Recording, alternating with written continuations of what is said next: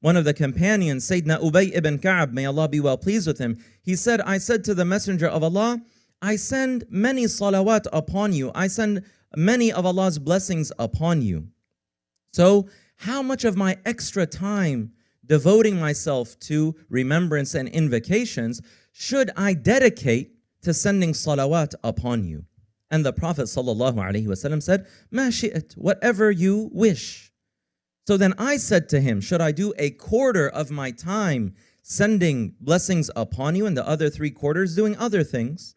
And the Prophet ﷺ said, Ma shi'at, فَإِن زِئْتَ فَهُوَ خَيْرٌ لَكَ. It is whatever you wish, but if you increase, it's better for you.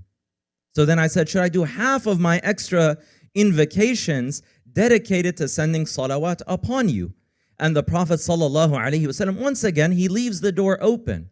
It's something that is, in this case, a sunnah. It's something, in this case, that is recommended. He's not enforcing it or making an obligation upon him, but he tells him, whatever you wish. But if you do more, it's better for you. And he, ﷺ, is the most concerned for our benefit and our success. So then Sayyidina Ubay ibn Ka'b, he says, should I do 2/3 of my extra time? Now, he's someone who's thinking about his time management.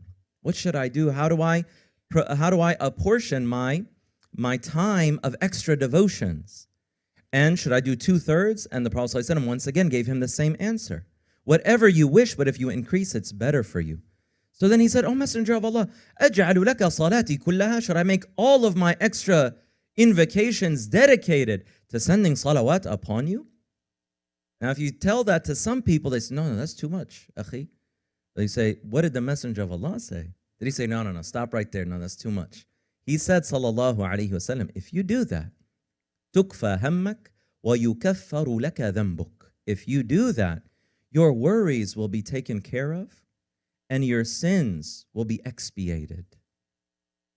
And there's so many meanings that the scholars talk about with relation to that. But this is just enough for the